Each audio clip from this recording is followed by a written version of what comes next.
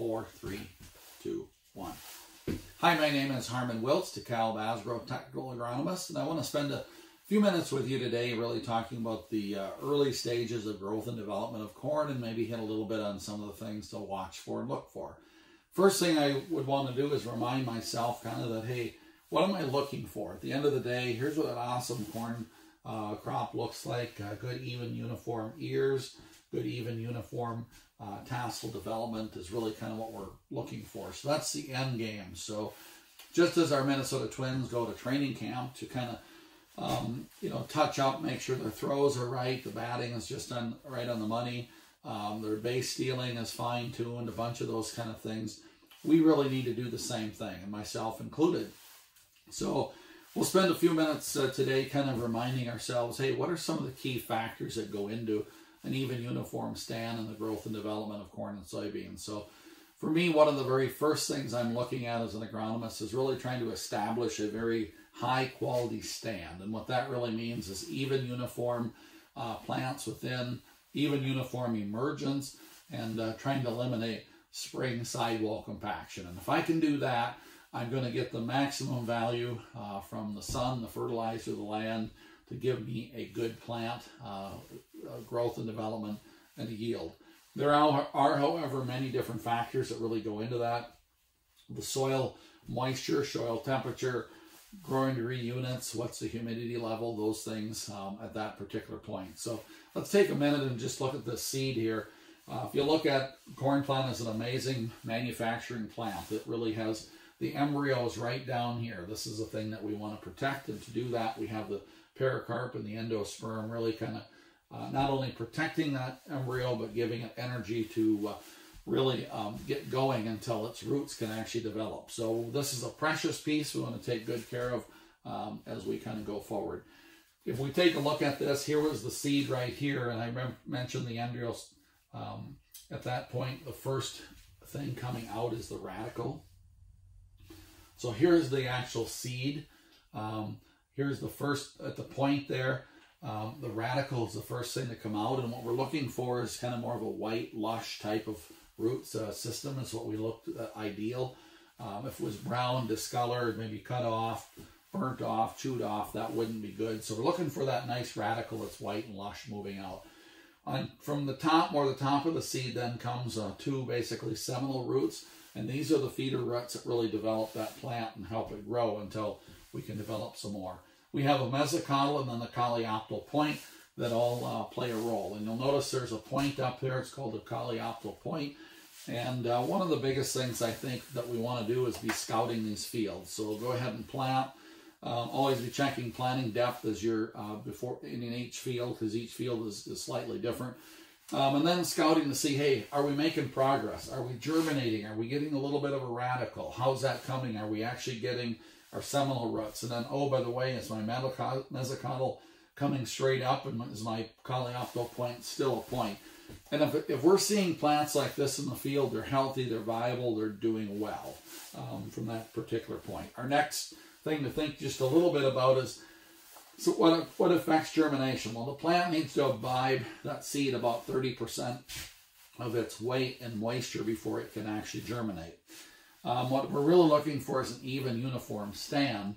So the more even and uniform the temperature is at the seed, and the more even and uniform the soil is packed around it, that temperature at the seed is going to give us the best emergence, uniform emergence. A couple factors that affect that. Just I want to give you an idea that if we're dealing with, at the seed, 50 to 55 degree temperatures, it's going to take about 3 weeks to get that plant emerged. If we're dealing with warmer conditions, 60 degrees or above, we can do that in 10 or 12 days. So some real factors that kind of go into that. Picture here, just wanted to kind of show you around uniformity in planting. What do we take a look at? So a picture on the left here was planted on May 12th in the soybean ground. And here's the even, uniform radicals that are coming out. Looks fantastic, very good. Contrasting to that to a field that was planted corn on corn on April 20th. Not as uniform and not as even, but one of the things that happen is we want to plant early. Early planting trumps later planting in most cases, as long as we're pretty adequate. Early planting, we're not going to have a perfect emergence. It's going to be a little more up and down, but this field does yield more as we take the earlier planting date, as long as the ground is fit and it's dry. So then from there, we take a look at soil surface. Where's this plant at? We've got the really nice radical seminal roots, the mesocotyl coleoptils coming straight up. We've scouted and monitored it. We're right at the soil surface. So once that coleoptil point finds the soil surface, then it's going to break open and we're going to have our leaves. And that's where the leaves are all going to actually come out of and come from. So the secret when we're scouting below ground is my coleoptil still coming straight up, and is it not leafed out underground? In most cases, if we leaf out underground just right near the soil surface, that plant can make it through. But if we're leafing out way down here and it gets twisty, we won't make it through. So the big thing is just scouting, watching that plant, and taking a look at it from that perspective. So planting depth, I like to be in that no shallower ever than 1.5 inches to get good root development. So ideally kind of that 1 3/4 to 2 1/4, and our research kind of shows that's kind of the maximum yield that we tend to get. So how do we measure that when we're out in the field? A couple of different ways. Here's that coleoptil point that I just talked about. The soil surface is 1/16 of an inch below that point. So we could get our tape and measure from there to the seed and give us planting depth. If we can't see that coleoptil point yet, it's kind of broke off, we can go to our nodal roots, measure up 3/4 of an inch, measure down. The 3/4 of an inch plus for the seed will give us our planting depth. We're always going to see that nodal root development there. You can see that little bump created about 3/4 of an inch below the soil surface. Some other key things to look at then here is a little bit later in life then, those nodal roots that I talked about developing right here. We've got our base roots here, the radical seminal roots. And then as this plant gets a little bit taller, kind of in that V1 stage, it's going to really start to develop nodal roots right here. Then the next step then is you're going to be able to see the collar. So right here will be a collar. So this plant here is got one collar, so we'll call it V1. So, okay. Some other key things the corn plant is really good at that we want to watch out if we do have some adverse weather, some freezing, some tougher conditions, is where is that growing point on that plant? And so if we take a look at it, here's that coleoptil point that we talked about. I've dug this out, washed it up, split the plant in half, and here's that coleoptil point. You can see right here there's a little thing that looks almost like a little tassel. Right there is kind of that growing point. So you can see it's probably a good 1/2 inch below the soil surface at this point yet. And that tells us then, hey, if we froze off the top part here, had some other issues, and that growing point is still more lush, whitish, yellow, it's still good, and we'll be able to see it moving, and that'll be a good viable plant yet. So some of the factors, though, I think to take a look at in getting good growth and development really starts with the seed bed. You know, assessing the soil conditions before you plant. Are they really ready to go or not? And to me, cool soils are okay as long as they're dry. I'm looking for drier conditions to put that seed in, so it really, the soil just kind of wraps around the seed and we get really good seed to soil contact as we go forward. If we're not in that position, if we're not getting those conditions, we're best to wait till conditions do get a little bit better. Even though it's difficult to wait, that a lot of times a 1/2 a day to 1 more day is a really, really big deal as we look forward to it.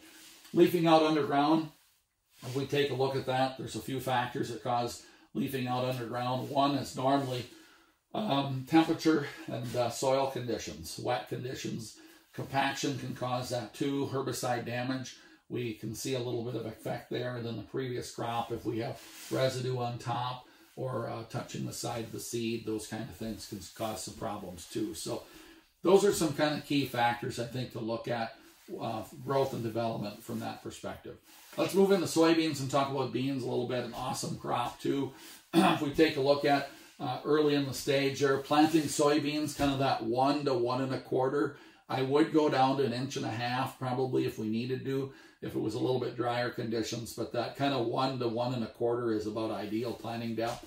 And the same thing with soybeans, that where that seed is, we want moisture and even uniformity, and a good seed to soil contact is going to give us the best quickest growth and development and get us to emergence at that point. Soybeans need to imbibe about 50% of the moisture, 50% of their weight in moisture to get going at that point in time. A couple of things then, if we take a look at in soybeans, really if we're scouting, we see that seed, the root go down, that first radicle. The next thing then is that hypocotyl, that round piece right here. That's the first thing you're going to kind of see coming out of the ground. Is that making progress? And then also then here, the cotyledons, those first parts of the plant popping through. Couple key things is if we get a little cold conditions, we can see some damage there. Some herbicides, pre's, can cause a little bit of damage there too. But as long as the plant continues and is moving up, we're in good shape. One of my little tests is I do the little flicker test, and if this is swelled up and I flick it a little bit and it breaks, we don't have much longer in that plant. It's got to get through, it's got to emerge. So some things to kind of keep in mind as we go forward. As this plant then has emerged, a couple things to think about. One is there's those cotyledons, that first ones that push through the ground. They are tough. They're really kind of a harder type of a leaf, thick, and that's where a lot of the energy is coming from until the plant can get some additional roots going. From there then, we have the unifoliate leaves. There are two leaves straight across from each other. And then after that, we get what we call the trifoliates. 3 come out at a time. On this plant here, the main growing point is right there. There's the new little trifoliates. Here's the new growing point here. There are axillary buds wherever we go ahead and have a stem connect to the plant, is axillary buds. So down here we've got a couple here we got, so lots of different growing points and places that the soybean plant, once it gets going, if it is damaged, can create some new growth. And a good example is the next picture here. We had a hailstorm here, and here's where the cotyledons are down here. So we got 2 growing points there yet, 2 good growing points here. The first thing I kind of look at when I have a hailstorm or something early like that, if my stem is good and solid and green and lush and it's not bruised, and I have a couple of growing points, we would count that as a viable plant. The plant is good, and we're fine to go at that point. So in review, this is really what we're kind of looking for, is that even uniform stand. Biggest thing I think is really being careful on what are the conditions that I'm putting that seed in, and then scouting and monitoring. Hey, is that seed making really good progress? Knowing the parts of the seed, and if I'm continuing to progress and make good progress, I get uniformity, emergence, and then as I emerge, again, the growing points, if we have any hailstorms, any early frost. So hopefully that gave you a little idea of some thoughts to think about and fine-tune us as we go into the spring of growth and development of the early stages of corn and soybean, and what are some of the things management-wise we can do to positively affect that going forward. So have a great day. Feel free to contact your DeKalb Asgrow dealer and for any further information. Thank you. Have a good day.